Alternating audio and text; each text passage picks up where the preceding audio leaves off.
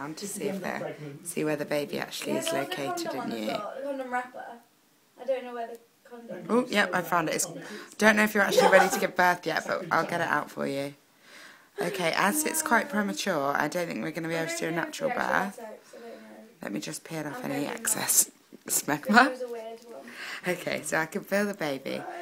Is it twins, do you know? I think it might be. Okay, right, okay. I'm making a small incision in your stomach. And just suck away the excess blood. Okay, and here it's coming. Out it comes, out it comes. There we go. Oh, congratulations, you have a large baby boy. Give it a hug. Right, I'll pop him away to intensive care because he's going a bit blue. You might have another one in there. Hold on a minute. Oh, gosh. Oh, gosh. This is an ectopic pregnancy. What? This is an ectopic pregnancy because it's right in the root canal of your womb. So I'm going to have to give you an emergency cesarean. Oh, I'm so sorry. I may have made a mistake. Oh, no, no, no, no. There it is.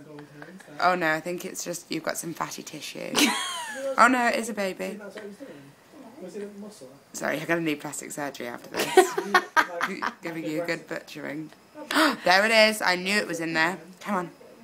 Oh, God. It was huge. Let's have a look at her. Wait, hold on. It's a him. There you go. You're definitely going to need to go straight to one of our surgeons after this. Have a hug. He's going straight off to intensive care.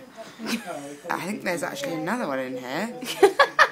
You are going straight off to our surgeons after this, I tell you. Yep, there's definitely another baby in there. Okay. Right. You're going to need some serious reconstructive surgery after this birth. Triplets, I say. Hello. Say hi. Quick, quick. He's going off to intensive care, that girl. Bye. Is that a go? Yeah. Okay, right, let me just see. Right, I believe that's all the babies out. Okay, off to intensive care. Gone into intensive care.